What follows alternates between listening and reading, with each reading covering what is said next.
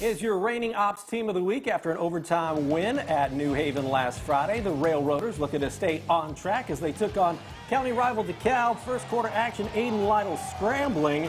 And yeah, that's a first down for Chris DePew and the Railroaders.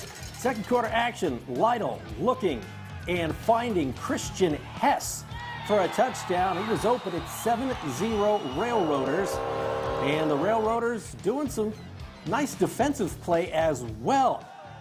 DeKalb looking, taking intercepted by Carson Harder. And Garrett off to a 2-0 start. The Railroaders over DeKalb, 28-7 the final.